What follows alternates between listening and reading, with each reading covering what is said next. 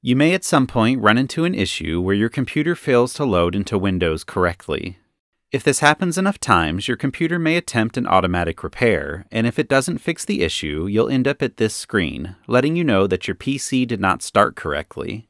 It'll present you with two options to try to fix the issue. The first is to just restart the computer, which I'd always recommend trying first just to see if the issue resolves. However, if you end up back at this screen again, you'll want to take a look at the second option, which is Advanced Options. Go ahead and click on it. And on the next screen, click on Troubleshoot. And then click on Advanced Options. Here you have several different choices. The first thing I would recommend is Startup Repair. Go ahead and click on it. Windows will restart, start diagnosing your PC, and attempt to fix whatever issue is preventing it from starting. A lot of times this will fix the issue, but if it doesn't, you may end up back at this screen, letting you know that the startup repair was not successful. If you end up here, click Advanced Options, and then click Troubleshoot, and click Advanced Options again. If your computer is having problems starting after a recent Windows update, click Uninstall Updates.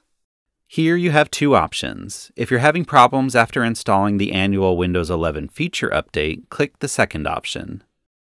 If you're having problems after installing the latest monthly quality update, click the first option. On the next screen, click Uninstall Quality Update. It may take several minutes to uninstall. Once it's finished, it'll tell you that the uninstall is complete. Click Done. And then click Continue. If that was the cause of your startup issues, then your computer will load into Windows. However, if your computer fails to start again, there are a couple more things that you can try. Back on the Advanced Options screen, you can try System Restore if you have a restore point recorded on your PC. But if all else fails and you still end up back on this screen, letting you know that your PC did not start correctly, click Advanced Options once again, click Troubleshoot, and this time click Reset this PC. There are two different options for resetting your PC. Since you're just having startup issues, I'd recommend using the first option to keep your files. It may remove some apps and settings, but all of your personal files will still be there.